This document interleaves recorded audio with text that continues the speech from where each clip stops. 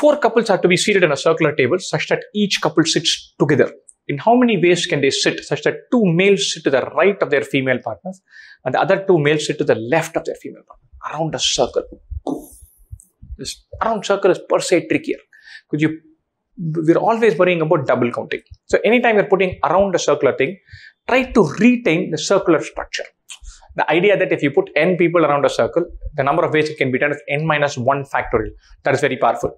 But the moment you say, let me send 1 man, 1 woman, 2 people, 3 people, then the double count and circular rearrangement being double counted, that creeps in.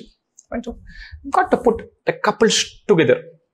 2 males sit to the right of their female partner and other 2 males sit to the left of their female partner. What am I going to do? I'm going to say, I'm going to create a double seat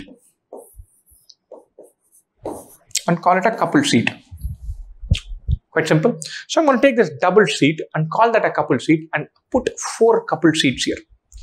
So I'm going to put C1, C2, C3, C4 around a circle. In how many ways can it be done?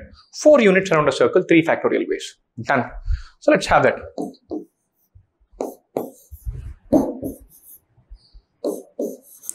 This can be done in 3 factorial ways. So C1, C2, C3, C4. They can be rearranged in 4 minus 1 factorial, 3 factorial ways. Lovely so far.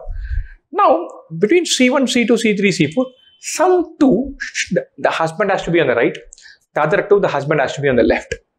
Or out of these 4 couples, C1, C2, C3, C4, we need to select 2 and say, okay, for these 2, the husband will be to the right, and the other 2, the husband will be to the left. From 4, select 2, 4 C2.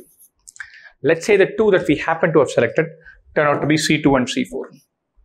So this will be wife, husband, wife, husband, husband, wife, husband, wife.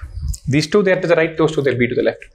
3 factorial is 6. 4C2 is 4 into 3 by 2, which is also 6. 6 into 6, 36 so far. Are we missing something? Are we accounted for everything? Yes, we have. The couples can be put in 3 factorial ways. After you put the couples there, we're selecting 2 out of 4, 4C2. 3 factorial into 4C2, done. After you have selected this, there's nothing else to choose. For these 2, they'll be to the right. For those 2, they'll be to the left.